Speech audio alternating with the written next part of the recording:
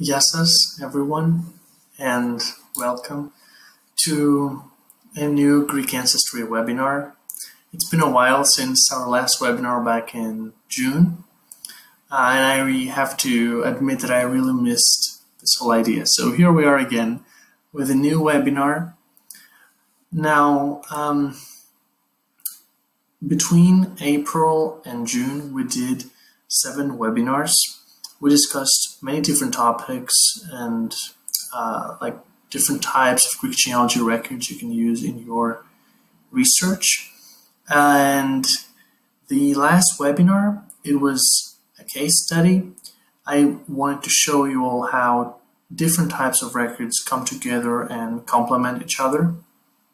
Now, all these webinars are available on YouTube, so in case you have missed one or you want to watch it again, just visit our YouTube channel, Greek Ancestry on YouTube.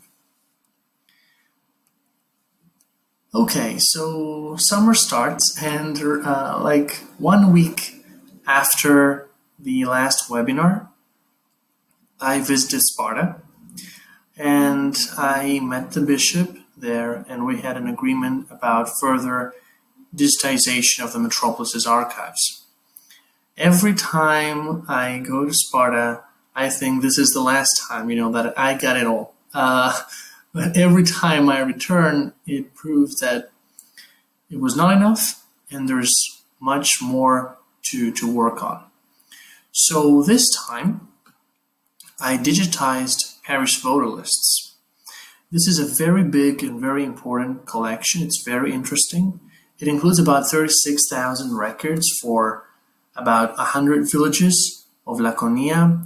In fact, this is all of Laconia except for the area of Mani, which does not belong to the metropolis of Sparta. So this collection has records which extend from 1912 to 1935, late 1930s, but most of the records are from the 20s and 30s. Now, what is a parish voter list? Until 1967, priests in Greece were elected and compensated by the local parishes. This is similar to what happens today in the United States and the Greek Orthodox Church there. So every time a new priest was needed, they would create a voter list of all those parishioners eligible to vote. Those were primarily men, but we also find some women, occasionally widows or adult, orphan, unmarried women who lived, on their own. Many conditions had to be met for a woman to be able to vote back then, even for a priest. So they would make this parish voter list, and they would include the voter's surname, given name, his or her father's name, age, sometimes the occupation, but personally what I find most interesting are the little side notes which can sometimes be found on the records. You can see it on this record here on the right. For example, on line 35, it says Douvris Georgios, son of Panagiotis, 24 years old, Stratiotis, a soldier. And the guy right below, it says America. So that guy was an immigrant in the United States at that point. So these records will give you, plenty of information, but also information that you cannot find elsewhere. So they're very, very interesting. And the reason why they included all this additional information, like soldier, America, is because they were created at a local level, so they were of local interest. The locals wanted to know if this guy lives abroad at the moment, because this means he's not going to vote, right? So after the voter list was created, they would put a notice on the local church's front door saying that, an election is coming up, informing the parishioners. And then on election date, they would take little pieces of paper and would write their name or their voter list number, and then the name of their favorite candidate priest. And guess what? We do have the ballots. We have the actual votes written by people. You can see an example here in the middle, those little pieces of paper. So, you know, you can actually find out who your ancestor voted for, which priest he voted for. And, well, if there was only one candidate, yeah, it's not that interesting. But if there were more, if there were 2 or 3 candidates, that could become very interesting, and the details of the story could get spicy. For example, sometimes a political dimension was attached to the election of a priest, and, for example, half the village would vote for a priest who supported the king, and the other half would vote for a priest who supported Venizelos, a Greek politician who was in conflict with the king back in the 1910s and 20s. So you can actually reveal family history and local village history as well. But this collection also includes more. For example, we found photos of churches like that on the left, or military documents like that on the right. Every time a priest, said he would be interested in a position, they would ask him to provide all documentation, proving that, he studied somewhere, that he has completed his military service. So you can find lots of information. Now, we did not digitize all of these. We just digitized the voter lists. And, the reason why was because there were so many pages, and the archive, the collection, was not archived properly.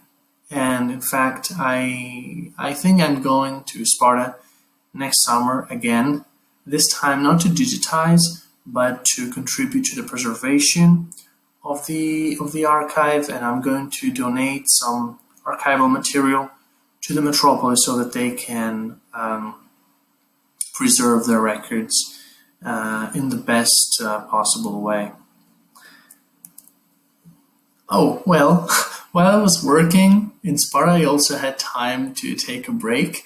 On the right, you can see yemista, stuffed pepper and tomato, cooked and brought to me by the bishop's sister, Anna, who also brought me some olives and toast. I was super happy at the metropolis, and I had a great time as usual. While I was in Sparta, we also launched a new platform, Yaya and Me. The idea behind this platform is to help people reconnect with their family history, especially young people, but not through the conventional genealogical way, but more in a historical way. So our goal is to publish family history related articles which are broadly relevant. And I have to thank our intern at Greek Ancestry, Alexandra Kiritsi, who writes all those beautiful articles and has shared her inspiration and enthusiasm with us. And we also keep an Instagram account for Yaya and Me as well as for Greek Ancestry. So if you want to be notified about new posts and stuff, just follow us there. After my trip to Sparta, I was hoping I was going to take some rest, but rest was not what was meant for Greg this summer. At the end of June, I was asked to give 2 presentations for My Heritage together with my friend Carol Kostakos-Petranek. The presentations were about the Greek records recently published on My Heritage. I'm not going to delve into this, but if you're interested in finding out more about those records, and especially the Sparta marriages collection, I would advise you to watch those webinars. I think they are MyHeritage's website or blog. Then, on July 1st, we published 20,000 new records for Achaia, Patras, and Arcadia.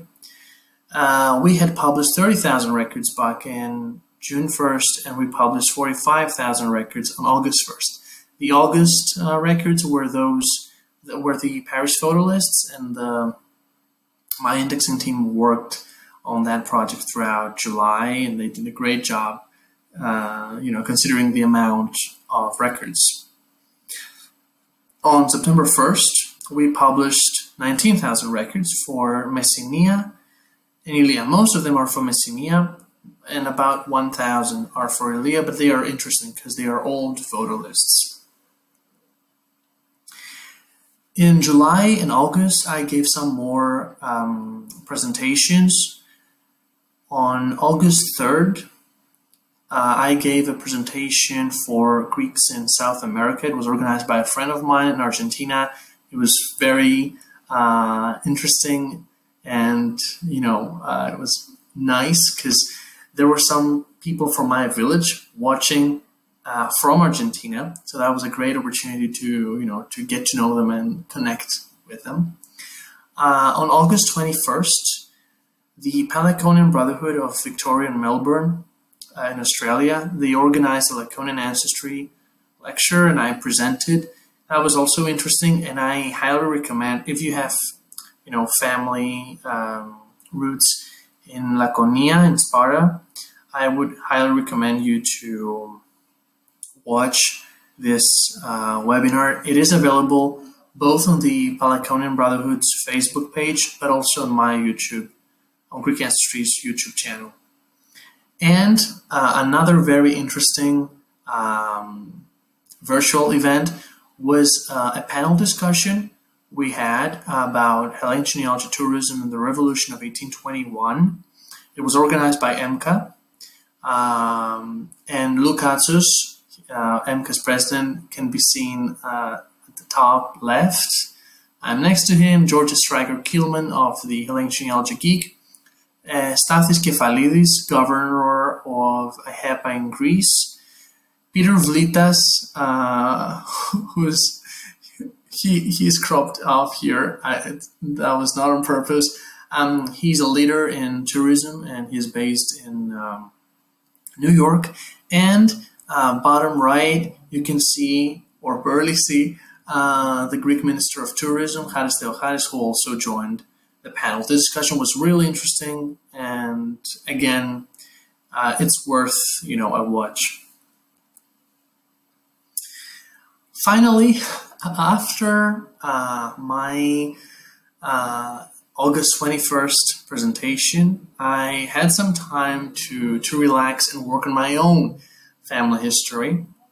Here you can see some documents I have collected throughout the years, photos. In the middle, it's my great-grandfather's diploma from the University of Athens, 1931. And on the left, there is the release paper of my other great-grandfather, who was arrested by the Italians in 1941 during resistance. And he was imprisoned in Patras for 2 years, till 1943.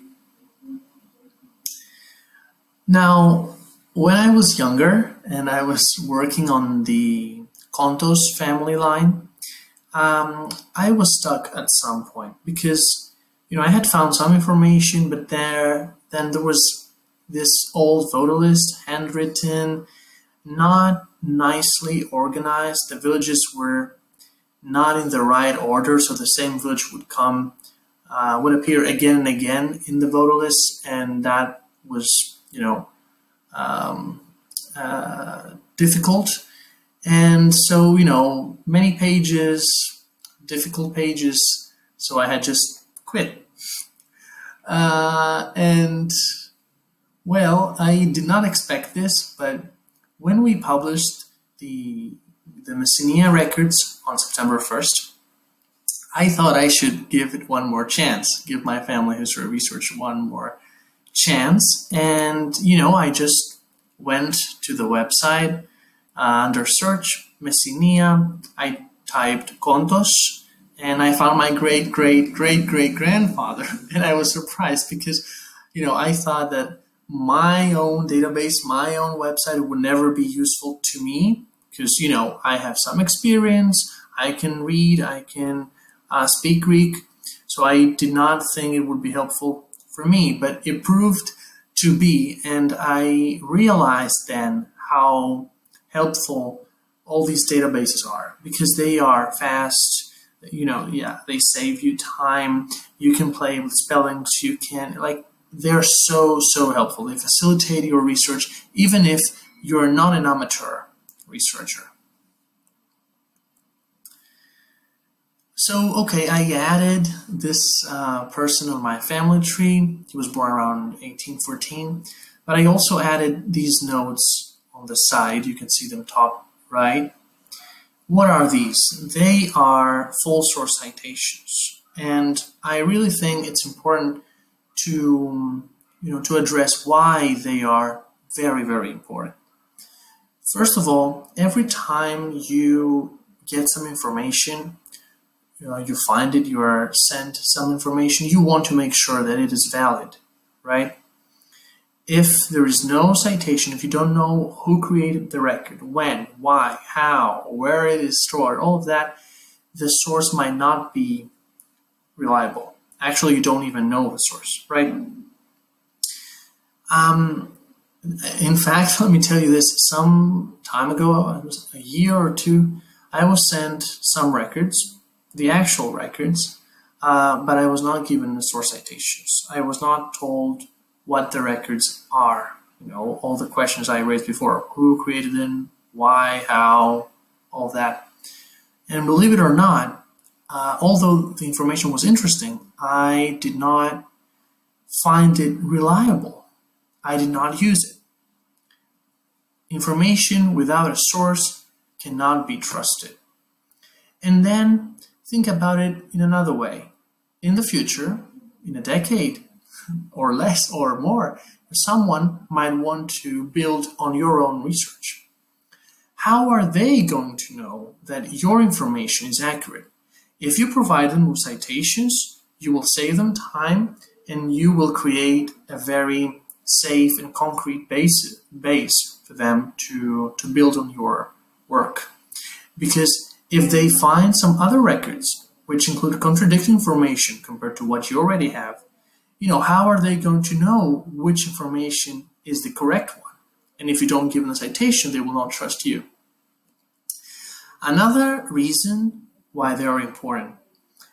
In our webinars back in spring and June, we were discussing how important it is to know the history behind a record, the context within which a record was created.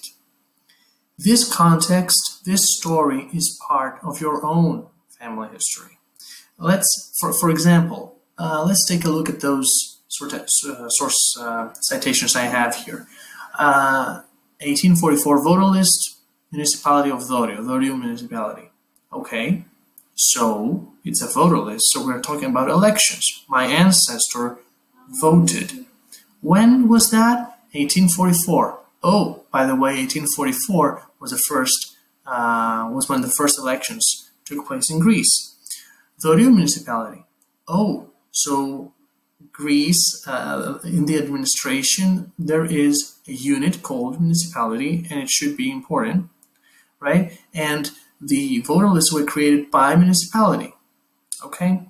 And Dorio was the village where this guy was born, so it has the same name with the municipality. It was its capital, so this guy lived in a locally significant village.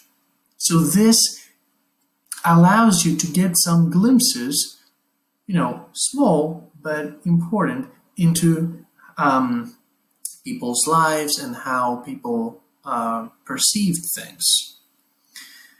And finally, when you cite a source, you contribute to its preservation. Okay, every time you cite a source, you leave a trace that this source, you've seen it, it existed at some point, right? In the future, this source might not exist anymore, but your citation will remind people that this source existed, and this is very important. But also, let's say you're using a source which is not very well known.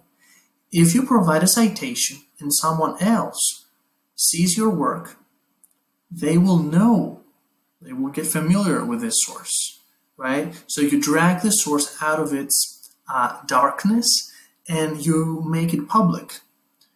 And then people might be interested, in preserving it, digitizing it, whatever. See what happened in Sparta. We went there, we used, and we saw and used material we did not know of. And here we are, we have digitized so much, and we are going back this summer to actually preserve the record with new archival material, boxes, paper, So it's really important to cite your sources. And, well, summer came to an end, unfortunately, and September is here. And that meant more work for Gregory. So we made some updates on the website, and I think this is something you will be interested in. So first of all, our searches algorithm got more flexible. So now you can search not only by full word, but also by characters. Let me give you an example. So you are looking for the Kontogiannis family, okay, but you don't know how to spell Kontogiannis. Is it with a K or with a C? It's with a K, but let's say you don't know, right? Or how to spell Yanis. The only characters you are certain about are Onto, O-N-T-O, okay? So if you type just that in the search engine, you will get all surnames in that database, which include those characters in that order. And this is super helpful. Here I typed Onto, and here it is, Kontogiannis, and others, right? But in this way, you can find what you're looking for, even if you are missing the correct spelling or whatever. Secondly, on Saturday, it was the 26th, right? Today is the 27th. So on Saturday, we added a new all Greece generic search engine. So till now, when you visit our website, you could search by prefecture. You would select the prefecture of Greece your family came from, and then you would type their surname or village, to find them. Now we added this generic database. Why did we do it, and why did we do it now? Till now, we did not want to do it because we wanted to protect the user from getting confused. Imagine you are looking for, let's say, the Kontos family, my family, in a generic database. Okay, you type Kontos and you get hundreds of results from many different areas of Greece. You do not know exactly where these areas are, so you don't know, how likely it is that all these different families are actually related. You will get confused, and we've seen that. So till now, we were thinking, avoid an all search database, an all Greece search database. Now, however, we added this one. The prefectures are still there, but we added an all Greece engine in order to help those who do not know where their family came from. They know they were from Greece, they know their surname, but they don't know the village or the specific area. So using the all Greece search engine, they will be able to find their family throughout all the areas we have records for. And, well, we have records, I guess, for at least half of the country at the moment, and many, many more areas will be added soon. So it is a very helpful and strong tool. And in case you have any questions, we added a live support chat. There is a little red button here at the bottom of every page on our website. So you just click there and a chat box opens up, and you type your email and your question, and if we're available, we will answer right there, right then. Well, it's still working on a pilot basis, and the times are adjusted to when we are available here in Greece. So for the US, that's 4 a.m. to 3 p.m. Eastern time, and for Australia, it's 6 p.m. to 3 a.m. Melbourne time. But the good news is, even if we are not available at the moment, you can still leave your question, and we will see it, and you will get an answer on the next day. And in this way, the reason we added this tool was to encourage users to ask more questions. Is it about surnames, spellings, areas, cost, types of records, anything, everything you need help with, you can ask, and we will be right there. And so more questions and faster answers, because if we are available, you will get your question answered right away. This is it for today. Well, thank you. And in case you have any questions, you now know where to find us. You can either comment on YouTube and Facebook, or contact us through the website, either through the email box or using the new live support chat tool. Thank you. Σας ευχαριστώ. Have a great day.